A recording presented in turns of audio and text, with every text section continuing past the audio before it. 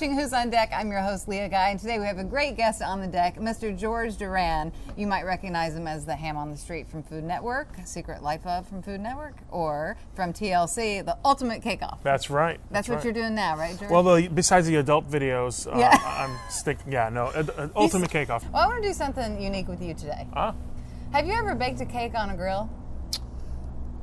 You know, I've baked a cake on a campfire, an open fire, but not on a grill per se. Well, we're on the deck. We've got a grill. Yeah. And I want to try to bake a cake. Is it your birthday or anything? Should I know? Should I? No. No, we're just baking a cake. I want to see if it's done, if we can do it. I bet you I can do it. I'm sure I can figure out a way to grill a cake. How about that? Let's prep it, get it going, and then I want to find out more about your life. You bet. So, George, do you think we can pull this off?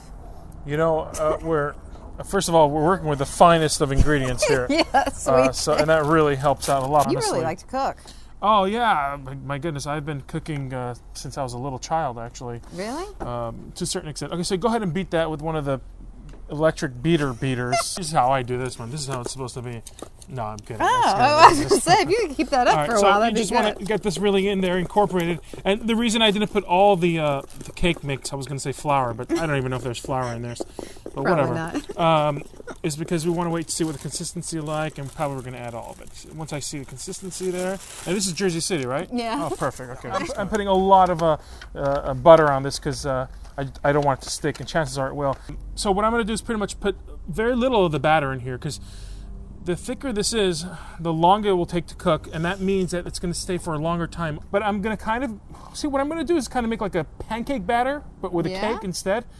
And if we had more time and more space, I would just divide this into 3 pans. Oh, okay. And then have 3 layers, and then kind of layer them together. But we're just going to do 1 layer for now. How long do you think we should cook it? I think about 10 to 15 minutes maximum. Well, George, you've got a great book. It's been out for a couple of years. Whoops, I'm sorry. I got a little Japanese flavor on it. Take this dish and twist it. If you haven't seen this cookbook, it's just unique. It's fun, and it's unique. The pictures are great. Yeah. And it's been a big hit for you, right? Well, you know, the beauty is that I was able to really put my humor and my personality inside of it. Most importantly, it's a lot of comfort food with twists. So I do things like I make tiramisu from Twinkies, actually. And there's a picture of my mom in here that I think you would really, I think your viewers would really appreciate. Here we go. There it is. So that's your mom?